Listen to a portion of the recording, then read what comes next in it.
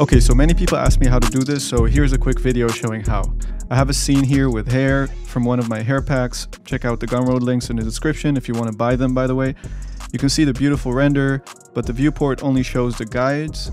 We have all the hair materials active here that shape the hair. And the first thing we want to do is select all the hair objects we want to export and go to the Generate tab. And in the type, select Flat.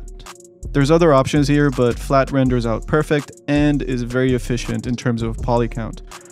Once we did that, make the hair editable.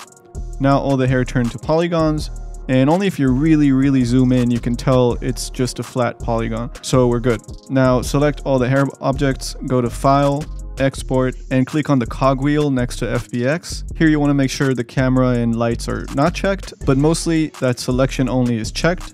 Hit OK, choose a location, and that's it. Now you can import the FBX to whichever program you have, but if you still want to render this in Octane, at least in Cinema 4D, we're going to have one issue with this. Since the hair is not a spline anymore, we can't have the gradient transition from the base to the tip of the hair using the W coordinate node. To do that, let's go back to the hair scene. I'm going to select the hair objects, and in the Generate tab, choose Spline type.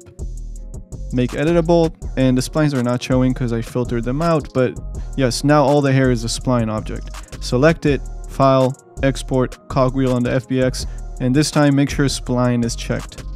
Choose a location, and now I can import it to a new file, and I'll just import a scalp object as well, and I'll also paste in the Octane hair material, and let me just combine all the splines together and put the hair material on them.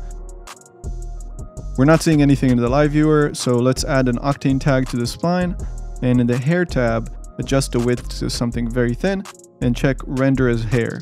And voila, you can see the hair.